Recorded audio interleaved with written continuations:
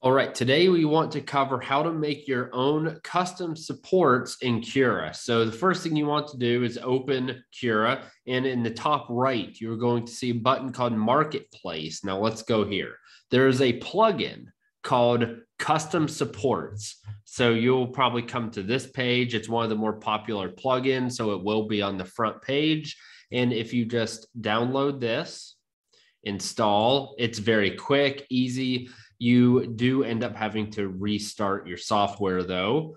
So there we go. You need to restart. So now we are going to quit and come back. So now when we open Cura back up, you are going to see on the left hand, there is a little stair step. So that is our custom support. That's the thing we just installed.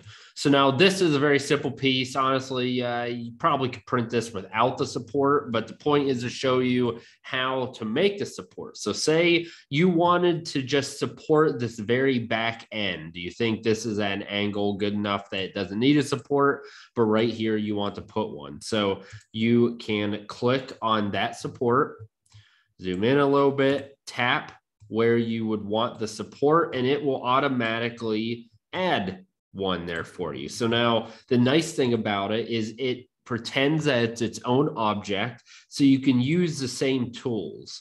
So you can move this around, you can make it bigger, smaller, you can shift it. Obviously wouldn't want that, but as you can see, you can play around with it, put it where you want. It does take a little getting used to, but again, that's all it is. Very easy. And right here, I could add that. That would be really easy to break off. It uses less filament, and boom, I'm off and running and can print this with no problem. And of course, you can add multiples of these. So if you just click on that again and say, I want one right there. There we go. So whatever, I'm sure you have a much more complex model. You can add as many of these as possible. You can make them longer. You can make them shorter. You can scale them, whatever it may be. That allows you to make your own custom supports in Cura. So to stress the importance and usefulness of these custom supports, let's look at two pieces of bone that I've printed. So here we used 100% supports. So ultimately the piece does look good. However, if you've done this, you know that this is going to be a pain in the butt to take off. It's going to take a long time. It took much longer to print, and it also took a lot more filament. But if you look over here, this is what I made using the custom supports.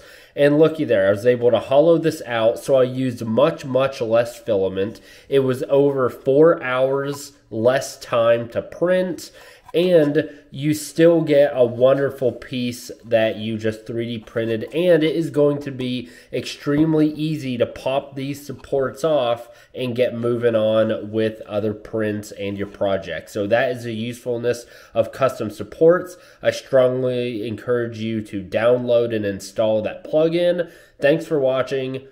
Happy printing.